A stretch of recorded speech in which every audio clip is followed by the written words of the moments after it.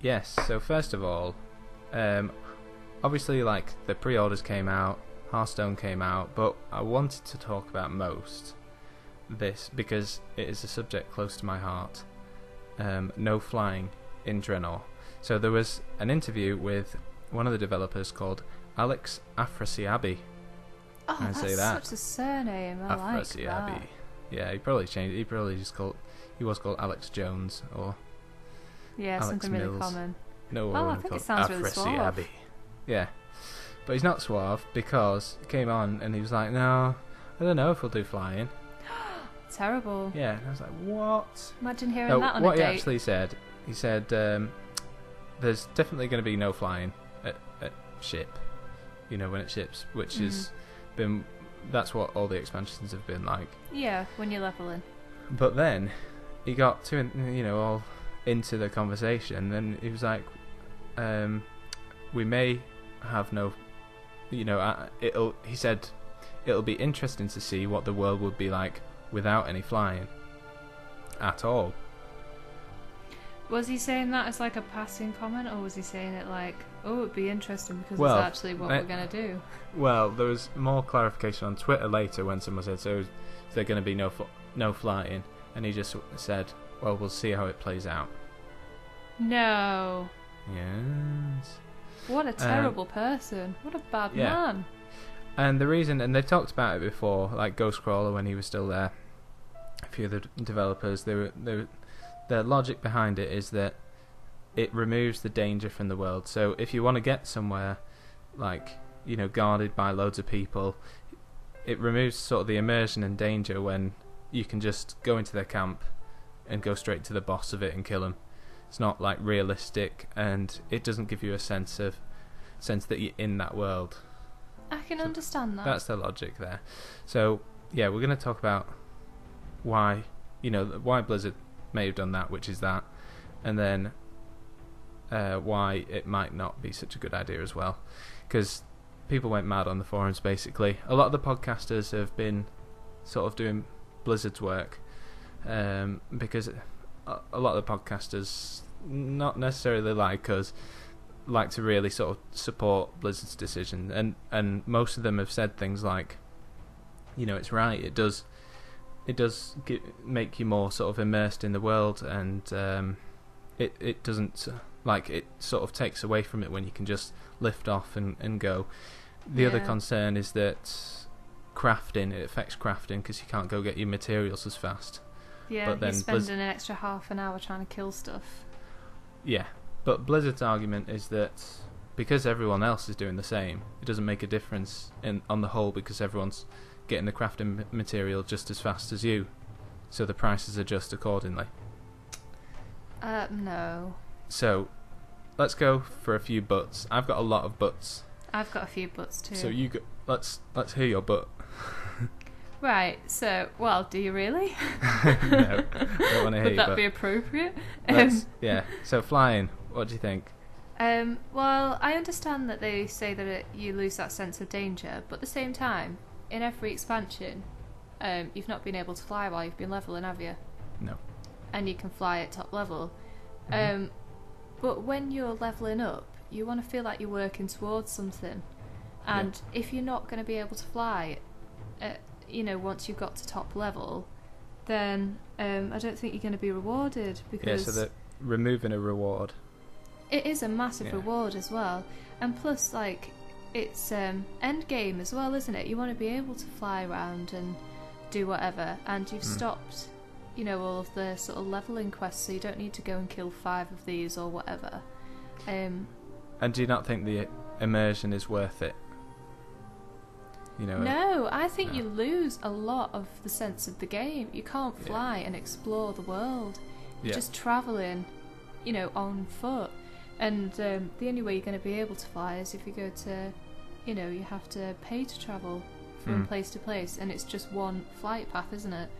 You can't go and explore anywhere. They have actually responded to the flight path thing and said that they are going to try and find ways of making it more convenient if potentially they don't ever have flying in there. So they didn't say what. But you're going to end up spending a fortune. Yeah. And you'll miss out on so much. It's so nice to just be able to fly around and just like explore different places. I remember there's a really nice waterfall. I'm not sure where it is, but you'll like miss out like really nice scenic routes like that. Sort of convenience versus immersion. Yeah, I think you're less immersed. Like you know, like and like I was thinking, like could they not add more flying things that can attack you? Like I don't know if you can actually cast while flying. I've never tried it because I've never really been attacked in the air. But oh no, you can't cast while flying. Well, there's an option actually to turn that off, but it'll automatically dismount you if you do a spell. Yeah, that's the only thing. But yeah, I think that once you've got to top level, then it's a really good reward, and you get to explore more of the world because then it is end game. You want to be able to explore. You're not in this like rigid sort of pathway. You can just do whatever you want, because it's end game. Because you've not got that much more to do. And also you do want to be farming and things like that and trying to get some gold in, and it just restricts you so much. It's a restriction. There's no freedom. But yeah, that's my thing, because leveling and you're not able to fly, it's I think it's part of the grind. Yeah. If you're able to fly, it'd be so much easier. So why, when you reach max level, would you want to keep that grind? Because it still feels like a grind, I think. Yeah. So not for it. Not for it. No, I think like I've got sort of the same stuff as you. What I've got here is what I think it does. Like I get why they're trying to do it, but I just think there are other ways of doing that. Yeah. So my first point is that it creates a 2D game from what could be a 3D game. Yeah. And it does feel like that move from say when you'd have Mega Drive and then you went onto 3D graphics. Yeah. I think when they introduced flying, it felt the same. We had this whole new level that we could explore. Yeah, definitely. And you could go wherever you wanted. There was less restrictions. And I think that the nature of it being 3D makes it more immersive, because you can explore more of the whole world, and it makes it more of a sort of fantasy experience that you can actually take off in this cool land and see everything from above. Yeah. So I just think if they get rid of it, it's removing that what is, I think, a whole layer of the game. They're taking away a layer of the game. It is another dimension, isn't it, to be able to see things from above. And so I think in one way they're adding immersion by letting people experience the gating and stuff of being attacked, like to get to a point. But in another way they're removing immersion, in that they're taking away the sort of 3D experience and layer of the game. Yeah. And also on top of that, I think it makes you feel less heroic as a character if you can't fly. Yeah. When you get to top level, it gives you that reward that you're now like level 100 and you can fly. And so when you come in and you're that 91 and you see that guy flying over there and you think, oh god, I'd love to be able to fly in this place. Yeah. It's taking that away. And my main point is that, and it's happened quite a lot at the moment, well, especially with the healing changes. Yeah. I think what they're doing they think they're making the game better, but I think what they're actually doing is devolving the game, to changes they liked in the past, to things they liked from the past. Because I think, and half of the motivation behind it is nostalgia. Yeah. They like the feeling of being able to go into a place and it being danger. That's an existing sort of idea in their mind, and it's quite easy to just revert to those changes, and in their mind it's solving problems. But it's not. What I think should be happening is that they should be, rather than devolving to these what seems solutions, instead they should just be, there's a reason why these changes were put in. There's a reason why flying was put in, and there's a reason why the healing changes were put in. And so they need to realise that and take those changes but advance on them. So try and work on them and evolve them. So some more. keep the layers of gameplay that they've added in for a reason. Remember why they put them in. Yeah. And then think, oh, but we could adjust it to be more like it used to be in this way, and then Tweak advance on it slightly. with new ideas, rather than just reverting to old ideas. So for anyone who doesn't know, with the healing changes, they're removing, say, instant casts, so you can't heal on the move. And there was, I really think there was a reason why those were put in, because I think reaction time is another element of healing that should be kept alongside decision making. Yeah. It adds another layer there. You definitely need both. Yeah, and with the flying, I think I really think they've either, they don't want to spend the resources on developing a new feature. It's definitely cheaper to do it this way, to just remove flying. But like just some things, even I'm not a developer, but I've come up with some genius ideas. Really? Yeah. Have you actually? Oh yeah. Right, so a few years ago at BlizzCon they announced aerial combat. Really? Yeah. What was it for? I think it was Cataclysm, and it just went away, and I think it was restrictions on development time. No way. So yeah, that's another area somehow it could have been worked on. So I think with flying, they could have done this sort of aerial idea, and I don't think aerial combat would work in every situation, but it's another layer of the game they could have added with this. Yeah. Another one is, and they do this already, when you go into a certain zone, you can't fly there. Yeah. And they've got technology. So, say there's a place in Storm Peaks with like landmines. If you try and fly into it, it's actually just a segment of the zone. Something hits you and you fall off your mount. See, that'd be more dynamic. Yeah, exactly. So it's elements of the world. Happening. It's involving you in the world and giving you logical reasons why you can't fly. Yeah.